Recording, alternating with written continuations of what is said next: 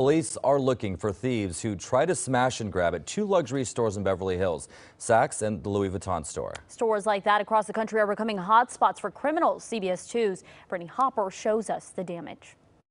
Luxury stores like this Louis Vuitton on Rodeo Drive are becoming hotspots for criminals these days. This is video from early Sunday morning at the Louis Vuitton store on Rodeo Drive in Beverly Hills after police say a group of up to 10 men attempted to burglarize the store with a sledgehammer.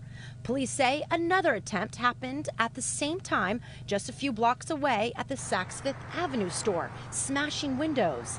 Salvano Fino has lived in Los Angeles for years, but says the recent crime increased, especially in the nicer neighborhoods.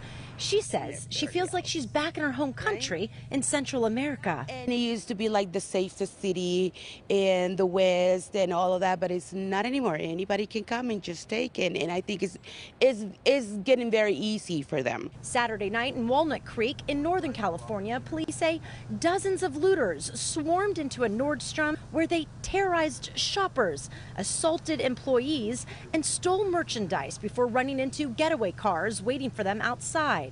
Andrea Mann is visiting from the Bay Area and says she's not surprised. It's disgusting, honestly. Yeah. This is video from Friday night at the Louis Vuitton store in San Francisco's Union Square, where police say several suspects did a smash and grab at 8 p.m. as the store was still open with shoppers. Police say they have already made 8 arrests and expect there will be more to come.